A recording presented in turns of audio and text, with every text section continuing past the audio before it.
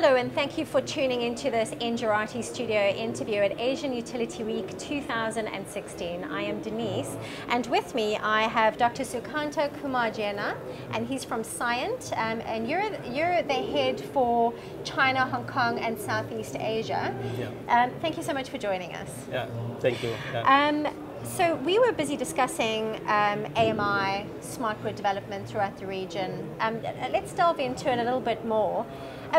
What do you think, or how do you view the progress of AMI and smart grid development in this region?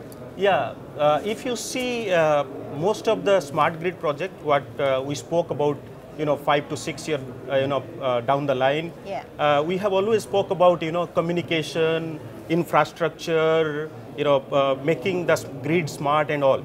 So we never, talk about IoT, GOT kind of stuff, terminology in last 5 years. Yeah. So, but last 1 year, what we have seen is, everybody is talking about IoT, making all the each of the device in the network, intelligent, like as good as they talk to each other as if they are human being, and auto rectify the situation, fault rectification, predictive maintenance, and all those things. So quite interesting, and people have been putting a lot of focus on new technology, which is good. Yeah, fantastic.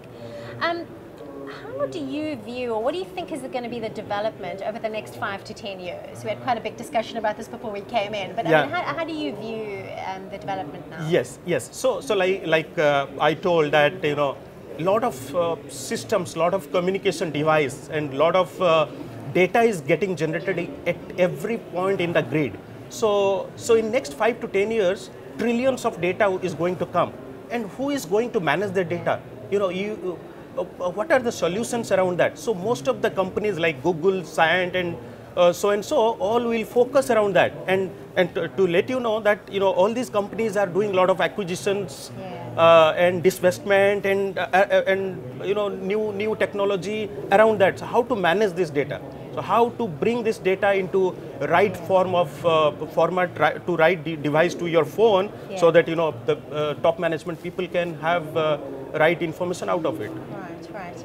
And also, I know the region is very large, but what are the common challenges do utilities face when it comes to AMI and smart grid deployment?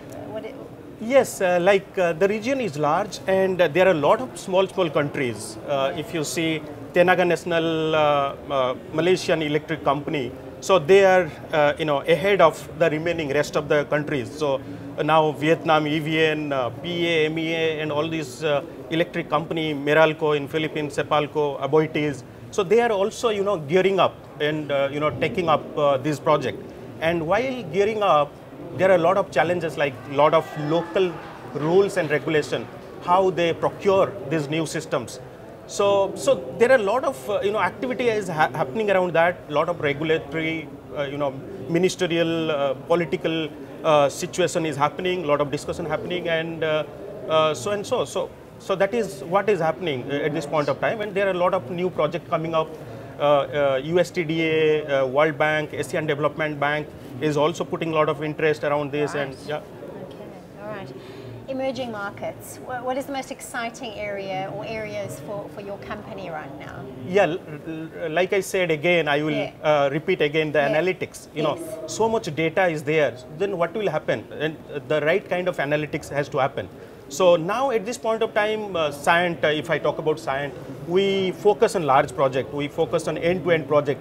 If it is a AMI, then we come forward. We take the entire project. We buy meter, we buy the MDMS, we buy the head-end system, we put the entire communication infrastructure and the systems. So all those projects which is going to come is kind of turnkey project. You cannot just play around smaller areas, smaller silos. So if you want to play, then you will have to come to a company like us who will take the entire ownership of the large project and implement for utility or electricity companies like Tenaga National or PA, MEA, and EVN.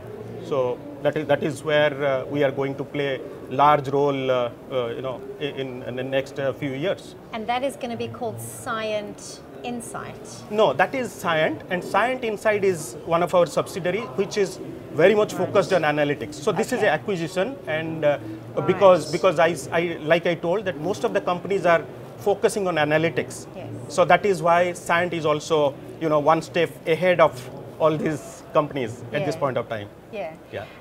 Tell us about the company's exciting projects. Any exciting projects or strategies up the sleeve? Yeah, like I said, we are doing a lot of large project in Singapore Power, Tenaga National, and other electric company like Meralco and so and so. And so like our focus will be very much on like wherever we are strong, and we are putting a lot of focus and interest with those customers. And there are some like new market like Vietnam, Thailand, and Philippines, where actually a lot of these new projects coming up, and we are geared up already, to play a larger role in those markets. So these are the next focus at this point of time. Fantastic. Just to round things up, what would be your bit of advice for the energy sector, or for utilities specifically? Yeah, this is a very important question at this point of time, because in last 1 year, like last year, I remember I used to advise that all these political groups or all these CEOs has to come forward. They have to go out of the traditional business. They will have to talk to all the technology partners. They will have to deal direct and implement these large projects. So in last 1 year, and fortunately, all these government utilities, electricity companies have done that, and that is fantastic. So now there are a lot of options. There are a lot of technology. There are a lot of solutions. So now it creates a confusion that which technology to buy, which technology to implement. And if you do not choose the right one, then you are locked up with that technology for a longer term, which is going to cost, and it is all people's money. So you need to be very carefully choose what are the solutions we need to implement for a next 10 years, next 5 years, next 20 years time frame. Yeah. Well, we're going to end right there. Thank you so much. Thank you for joining us. Thanks Sukanta. for the invitation. Thank you.